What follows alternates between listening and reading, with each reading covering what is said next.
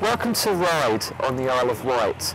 Hope 08, React and Ryde churches have got together and put on a fun day for the community. I spoke to Paul Meredith, pastor of Ryde Elim, who was one of the organisers, to see how this is all put together. One of the benefits that we've had here is that all the churches have worked together, and so whilst there are a few of us organising it, lots of people have chipped in to help, so it's been a lot easier to organise such a big event. Fantastic, since the weather was awful this morning. Yeah.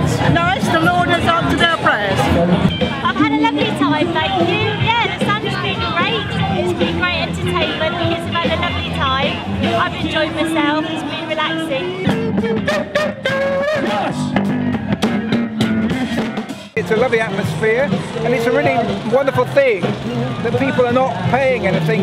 To me, it says something about the love and the grace of God. I think it's a good idea. I think we have to do all sorts of different things really to make church attractive to people. I think it's been a blessing to the local community. A very good, happy atmosphere. There's not really any catch attached to it, other than people being exposed to the gospel message, and that must be good news.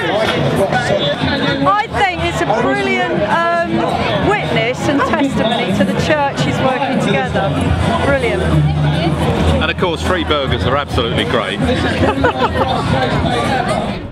With a Christian outreach like this, families and holidaymakers really enjoy fun days. It helps them financially as well. This is Ian Gardner reporting for Hope News here in Ryde on the Isle of Wight.